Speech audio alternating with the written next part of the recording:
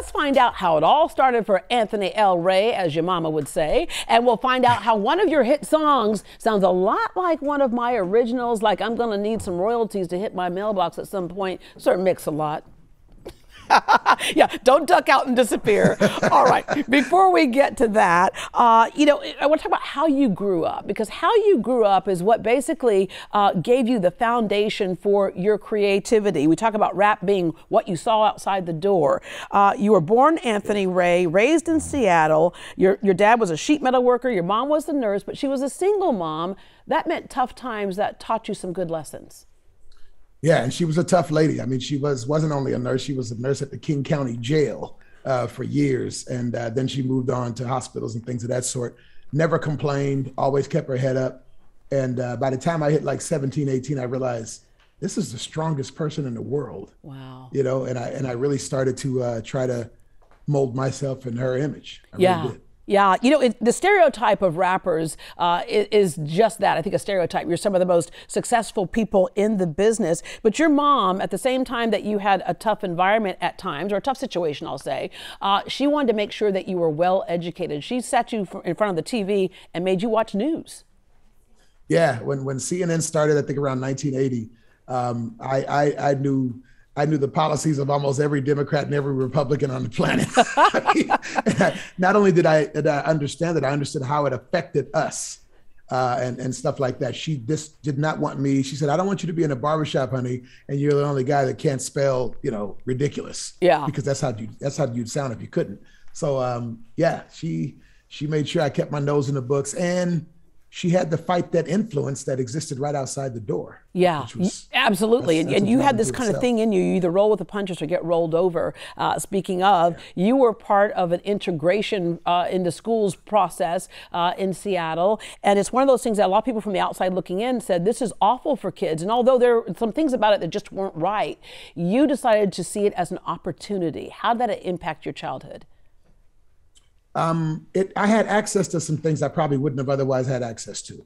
And don't get me wrong, getting up at 4 o'clock in the morning and waiting at a bus stop at 5 o'clock every day was not easy. But as I got a little older, especially right when I graduated, I started to get into music then. And I had access to some tools I wouldn't have otherwise had access to.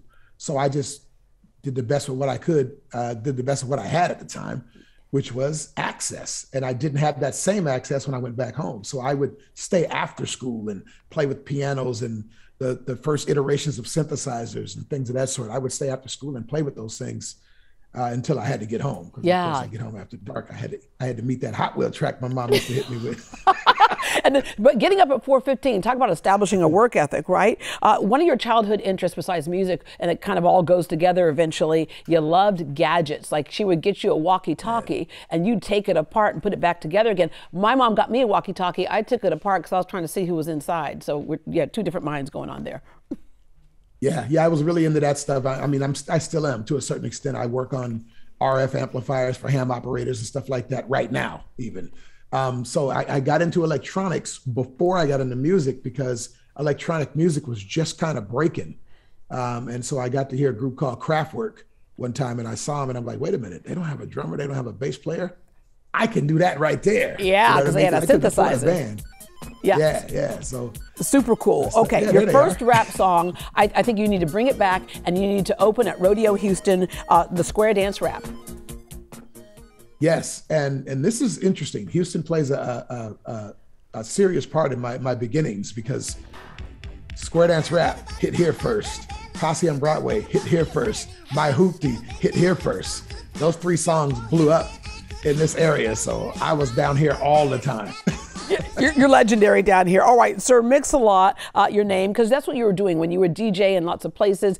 You were mixing it up in so many different ways, whether it was mixing up with your voice, with the equipment, the whole bit. Okay, so breaking into music and actually performing, you played a number of places. London's Wembley Arena, with Dr. Dre, Grandmaster Flash, and then your debut album was recorded in your bedroom. We talk about the music from the streets. What's so interesting about rap to me is that in the beginning, how much the executives dismissed it until they saw hundreds of millions of dollars were being made across the country with this so-called street music. Yes, you're exactly right. And we jumped into it with both feet, we being the artists. And honestly, we didn't know much about business, and it showed in the early years. Not a lot of licensing opportunities, things of that sort. However, we did play catch up, and now I believe we're the highest grossing music on the planet. Yeah. And guys are cashing in on it. Guys like Drake with the Beats deal. I mean, where would that have happened without hip hop? I don't think so. Yeah, yeah. Okay, so you did My Posse's on Great Day, and you just mentioned how much time you spent in Houston. Yeah, okay. All right, My Posse's on Broadway, yeah. So the reason why I said My Posse's on Great Day is because I believe that what you did was lifted my song. Because I came out a year before you with My Posse's on Great Day, and your song sounds eerily so. In fact, I'm gonna let people judge. I'll let you judge. Here it is, my original video before yours came out. Take a look. Yo, yo, yo, it's Madam Mix-A-Little.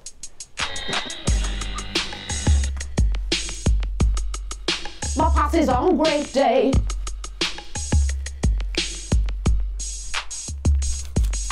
Ralph is acting EP, Travis comes on strong, line producing shows and stringing me along. I'm calling up producers to do their thing.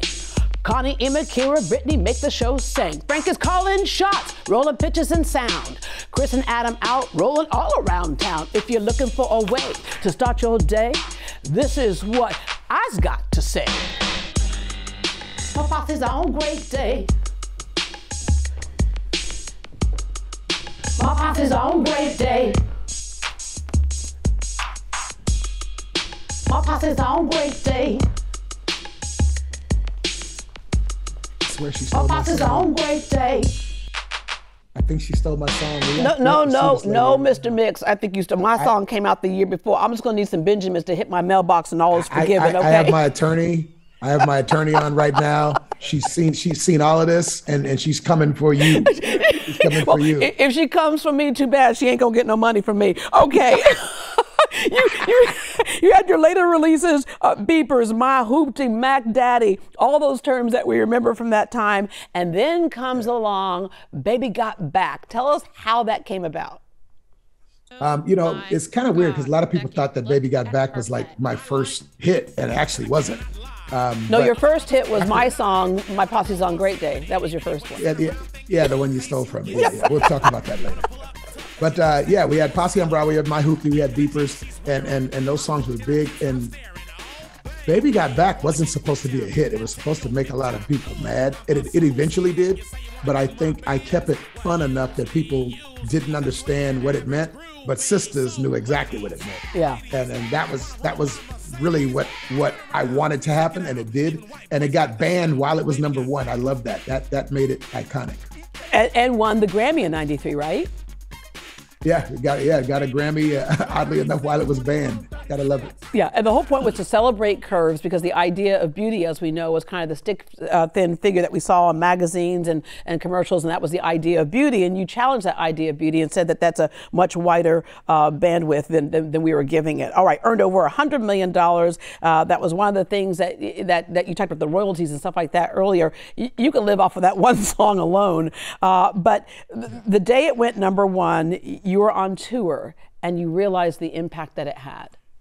Yes, I was in Panama City, Florida. Keep in mind, this is when cell phones were like $2 a minute, so I wasn't going to run around with that thing. So I get into Panama City. I had this on video, so it's definitely not exaggerated. And we're walking, and I'm holding the camera because I'm wondering why all these people are in this hotel next door, lined up to this. I mean, people couldn't get in the show, and I'm wondering what happened. Somebody die or something? Come to find out, the song had gone number one that day, and the club owner tells me on camera when I say, "Why is everybody crowded up over here?" And he said, "Because you went number one." Wow. 4 days ago. And I didn't know. We were on a tour bus and didn't even think about it. And it was surreal. I could not believe it. And I never thought the song would go number one, especially because it was banned. I'm like, well, that's probably and that's exactly the reason why it went number one. It's an enduring legacy. You've had, the song pops up all the time. Nicki Minaj did it. All right. You love encouraging new artists. You love performing in intimate venues because you're much closer to people. And so, speaking of the last time you were in the Houston area, I believe it was 2 days before COVID shut everything down, but you're back now. And tell us about the show that you're going to do tonight. 100% live. And when I say 100% live, what I'm so sick of seeing with a lot of artists rapping over your own lyrics. Really? It's like, my thing is if I stutter, if I mess up, let it be live. Right. Right. And that's what I want to do. So I do 100% live. I interact with the crowd. I literally will look at somebody mouthing a song and say, do that song, and I'll do that song next.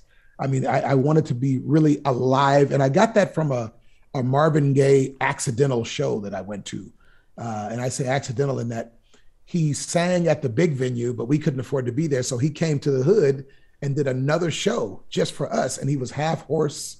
His voice was out, but he worked and he worked and he worked and he worked and he stayed there an hour and a half with no voice. I said, you know what, if I ever make it, that's kind of what I want to do. I want to be able to go to a small venue and deliver something truly live and truly memorable, hopefully. That is awesome. You'll be at the Wildcatter tonight. You know what? Thank you so much for joining us today. I'm going to let you off the hook on the other thing. Let's let bygones be bygones. Okay, yeah. Teresa, she said that she'll back off also. Thank you very much for joining us this morning, and look forward to your show tonight. All right, I hope you get there.